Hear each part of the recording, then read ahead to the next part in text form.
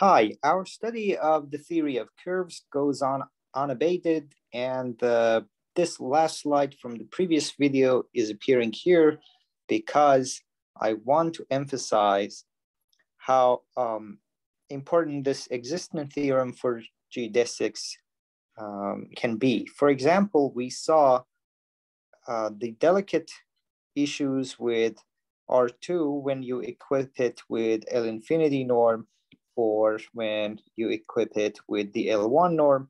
We saw different behavior for existence and uniqueness of geodesics in these spaces. And we saw how doing hands-on calculations can be tricky.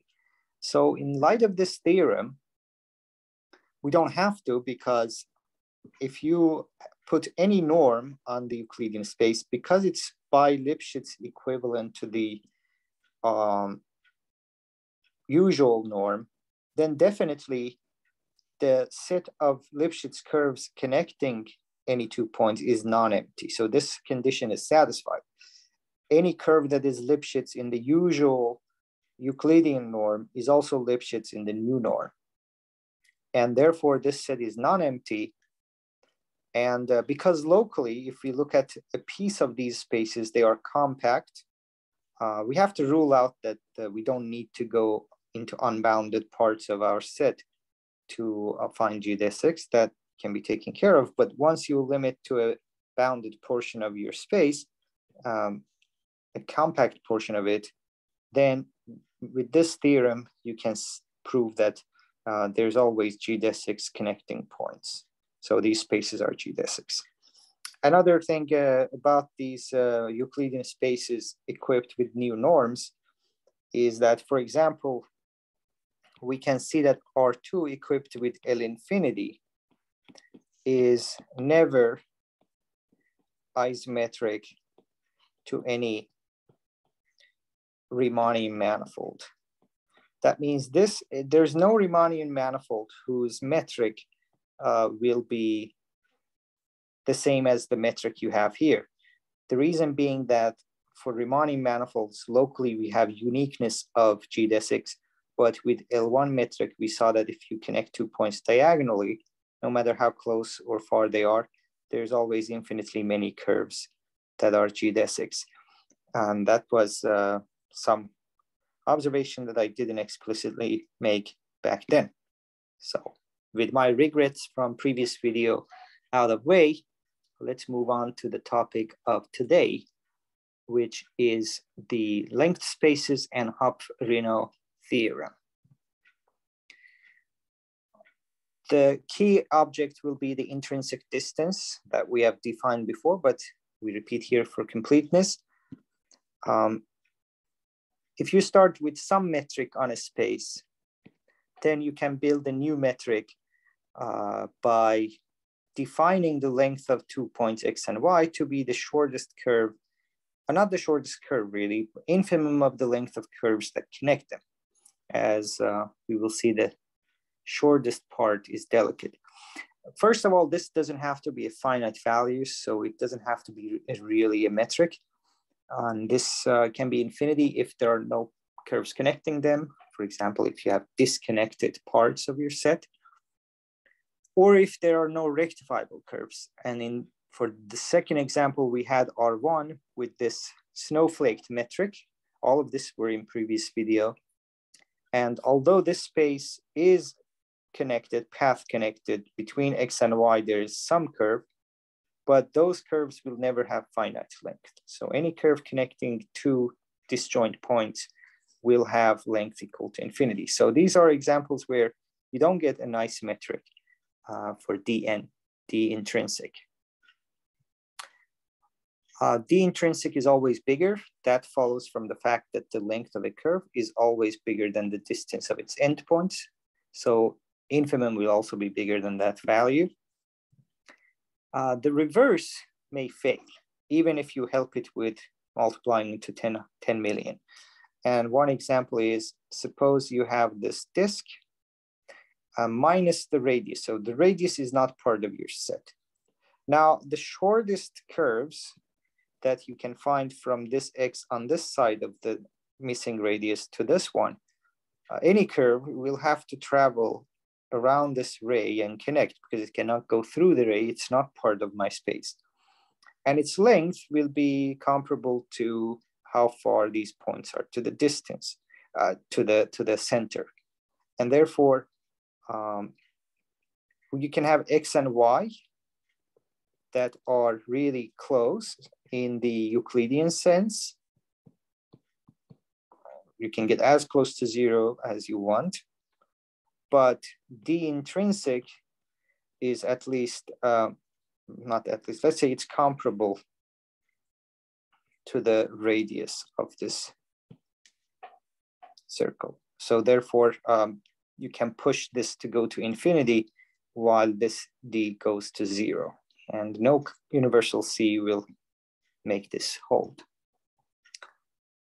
If you are in a geodesic space, by definition, for every 2 points X and Y, there is some curve whose length equals to that, some special curve. And if you put this special curve in this definition, then you see that infimum is less than or equal to that, and we had the opposite one from here, so they become equal. So if you're in a geodesic space, then intrinsic distance equals that, but the converse may fail. We will see an example in next slide. That means we could, we don't have to be geodesic for this to be true. Riemannian manifolds provide an example of spaces where D equals D intrinsic. Recall that the distance, this initial distance for a Riemannian manifold was already defined to be the infimum of the length of curves, but there's this delicate point that here we said these are piecewise C1 or differentiable curves. So that is the very definition of it. So D itself is defined through the length, but technically if you want to prove this, you have to do some more calculation and to prove that if you take infimum over all rectifiable curves, you don't go down. The infimum over all rectifiable curves, once you have this distance, agrees with the original distance. Infimizing over piecewise differentiable curves gives the same quantity as infimizing over all rectifiable curves in this D. And therefore D equals the intrinsic. So there's this can be a nice exercise. But anyway, Riemannian manifolds and geodesic spaces provide examples of spaces where this construction agrees with the original distance. And these are important spaces, so they are given the name length space whenever this happens. Again, Riemannian manifolds and geodesic spaces are examples of this. A non-geodesic length space is the plane missing one point. We've seen this before. The reason this is not a geodesic space is that if you are given 2 points X and Y, that where the straight line between them would go through this missing point, then you don't have that geodesic. You have to make a loop around this point to avoid it. But any curve you pick, you can find a shorter curve by making this loop even more efficient. And there isn't an optimal one single curve doing that. In other words, the infimum is not obtained as a minimum. Infimum is not a minimum for this length of curves.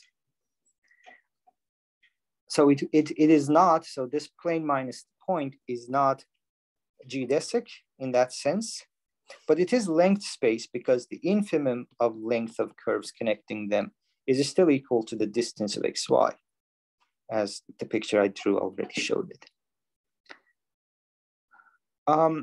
Another interesting point is that, well, you start with xd.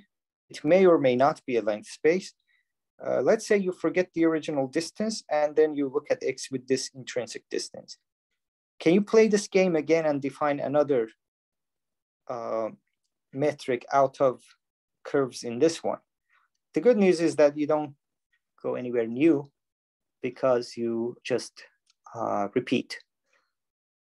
That means this game cannot be played repeatedly.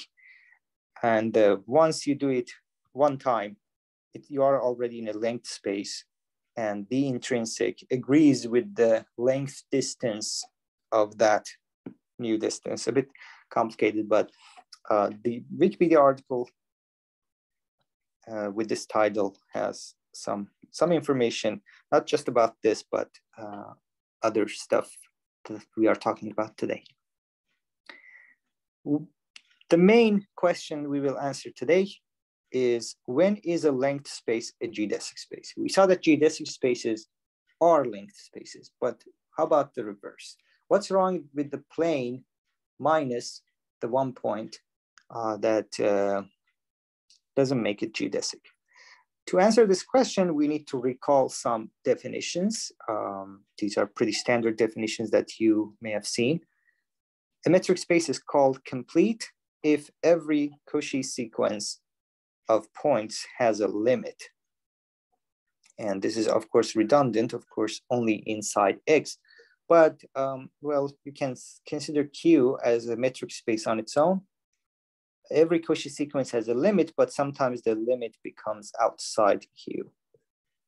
So every Cauchy sequence has a limit, but in a space bigger than the one you are considering. So Q in itself is not complete, but R is complete. A complete metric space intuitively is one that does not have holes in them. If you are reaching some value with points, if these are accumulating around some point, limit point, that limit point exists. So it's not like a missing point. They don't hit a blank point. Compact metric spaces are complete. That's famous, that every Cauchy sequence in a metric space has a convergent subsequence. But they don't have to be compact. Euclidean spaces, R itself is complete, but it's not compact. The other notion we need is that of a proper metric space. This is a metric space where every bounded and closed subset is compact. You may have seen this as a theorem that you are compact if and only if you are bounded and closed, but this is only in Rn. And this is just saying in this definition that Rn is proper. A counterexample is the closed unit ball in an infinite dimensional Hilbert space.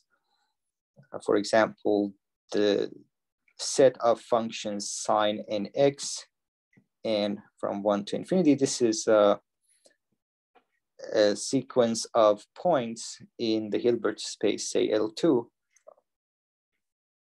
with no convergent subsequence. But the thing is that, well, the way to think about it is that when you say you are in finite Hilbert space, you are in Rn, then there is a sequence of unit orthonormal vectors.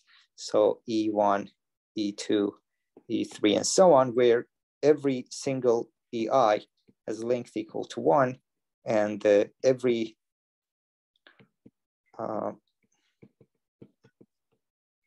non-equal EI and EJ have 0 dot product. They make angle.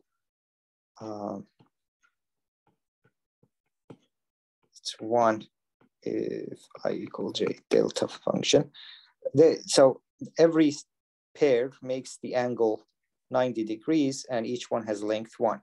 Now, in an infinite dimensional Hilbert space, you basically can make this list up to infinity, so you can keep adding directions. Well, it's infinite dimensional, so every 2 here make an angle of 90, and each has length √2. I just can't resist proving that this space, this sequence of, if you pick an orthonormal sequence, then this will have no convergence subsequence. And I just can't resist giving a cool proof of that. So in the Euclidean our intuition from Euclidean space is that if this is 90 degrees, this has length 1 and 1, these 2 points have distance √2. And this is true in a Hilbert space. The way you prove it is that, well, what is this vector? If this is 0 and this is EI and this is EJ, that diagonal is EI minus EJ. Now I want to show that the length of this is equal to √2. Well, I square it, and this by definition is just dot product of EI minus EJ with itself. So norm squared is dot product of vector with itself. And then from linearity of the dot product, this becomes EI times EI plus 2 times, and also symmetry of dot product, this, and plus EJ, EJ. This one is 0 because they are orthonormal. This one is 1, and this one is 1. So the result is that this is equal to, so that's 2. Now this sequence is then saying that every 2 here that you pick, E2 and E200, have distance 2. So they can never come together. But if, and notice that this sequence is contained in the closed unit ball. If the closed unit ball was compact, this would be forced to have a convergent subsequence, or in particular have a Cauchy subsequence, but the distances never shrink. So therefore the closed unit ball is not compact. But it's easy to see that, well, it is bounded within radius 1 of 0, and its closeness, well, it needs work, but it is also closed. So yeah, in finite dimensional Euclidean spaces, bounded and closed is equivalent to compact, but not in general. But anyway, the notion we need is that of a proper metric space and that of a complete metric space. So why do we need these definitions? So that we can make sense of this fundamental deep theorem. Suppose X is a length space, which means distance of every pair is infimum of the length of gammas, where gamma connects X to Y. Suppose it is a complete metric space, and suppose it's locally compact, which means every point has an open neighborhood whose closure is compact. Okay, it's compact, locally compact. Then, if you have these 3 conditions, length space, complete, locally compact, then X is geodesic. Then the infimum of length of curves is actually the minimum of length of curves. That means there's one particular curve that realizes this infimum. And that means it's the shortest curve between X and Y. And furthermore, X is actually a proper metric space. Again, recall that bounded and closed sets in X then are compact. So if these 3 assumptions, then these 2 conclusions. For proof of this and discussions around this, I refer to some beautiful notes by Professor Urs Lenk. I've used several of his notes, and he writes really clearly and beautifully. The notes he has on his website as a PDF and for free, easy to download, is called actually length spaces. It includes this word, maybe some other small words around it too. Again, also look at this, and also look at this one from Wikipedia.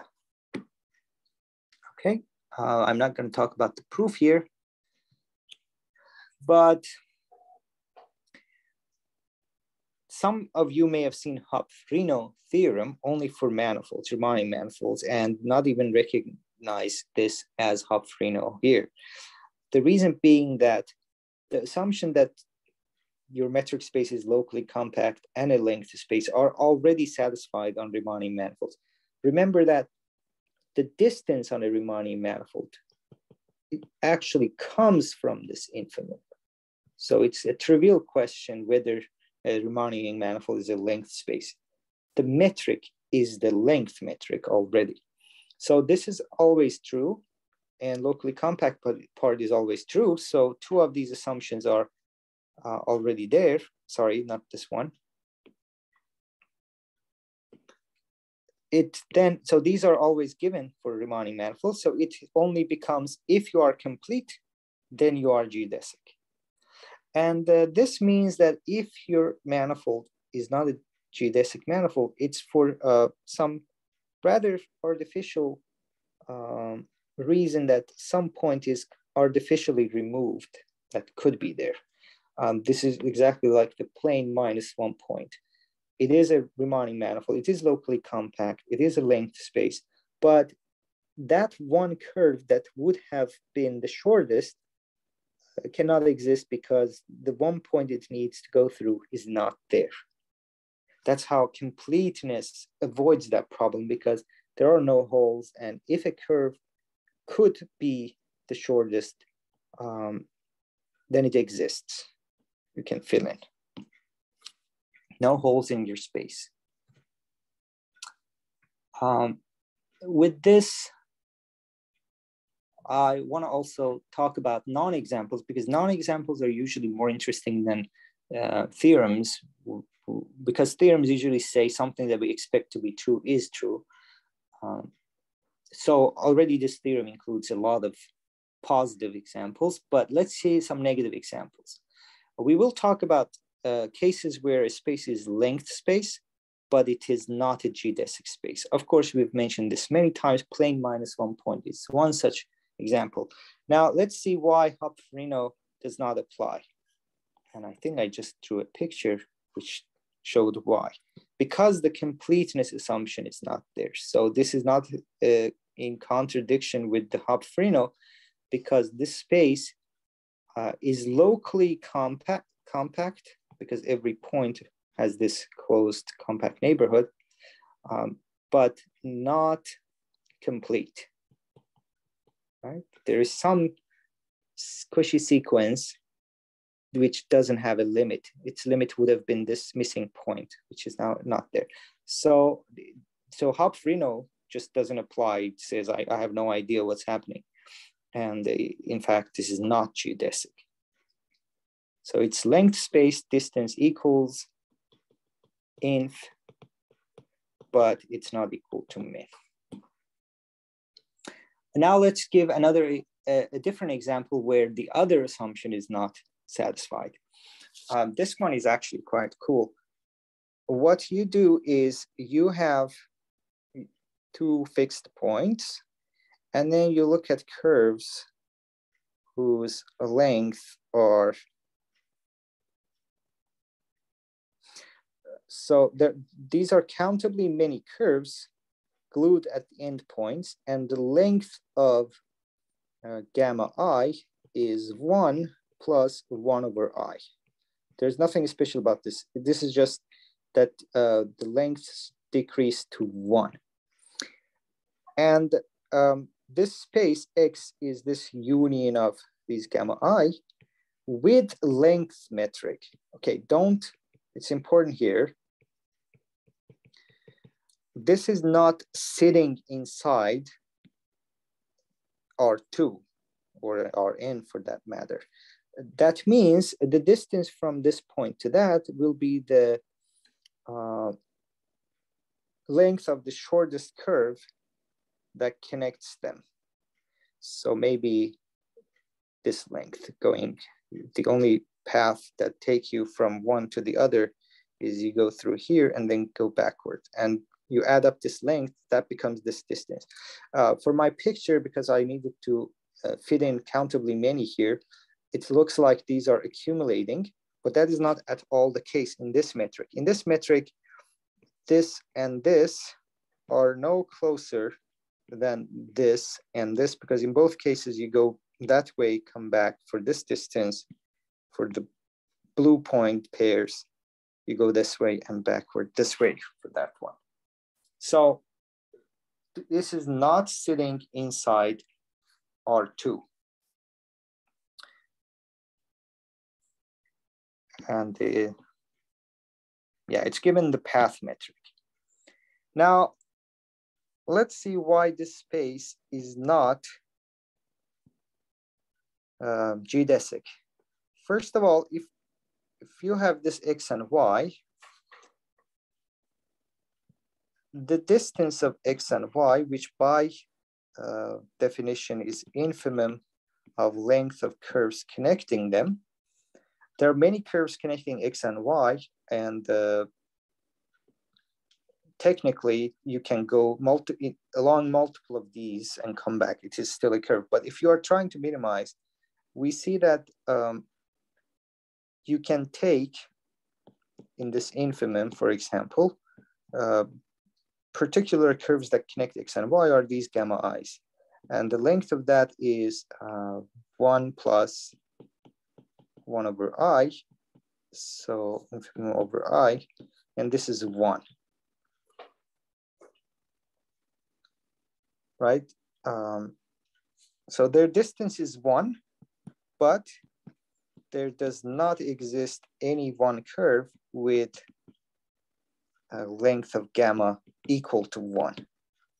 And this needs a proof, but basically it's because the most efficient you can be in connecting x to y is to pick one of these curves and go along that. And then that will give some length strictly bigger than 1.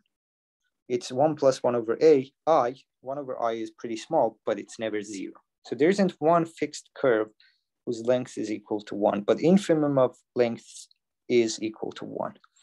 And this means there's no geodesic between this x and y, and this means our space X is not a geodesic space. Okay.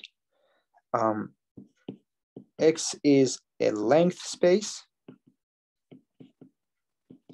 This because of the way we defined its metrics. So it's kind of the way by construction.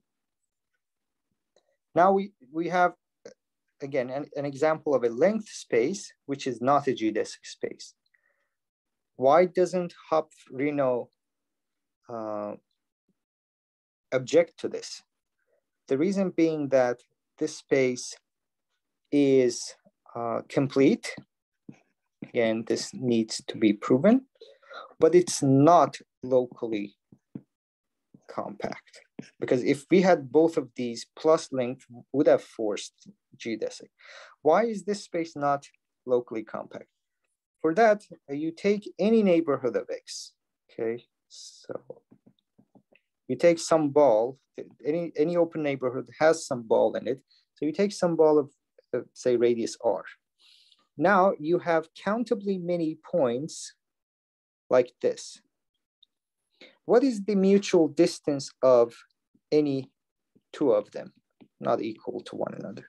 Let's say this is xi, and sometime here you have xj. Their length will be at least comparable to 2r, because you have to travel to x and then back to the other point. Therefore, there's this lower bound on mutual distances, and this, similar to what we did with the Hilbert space example, this sequence of xi has no Cauchy subsequence.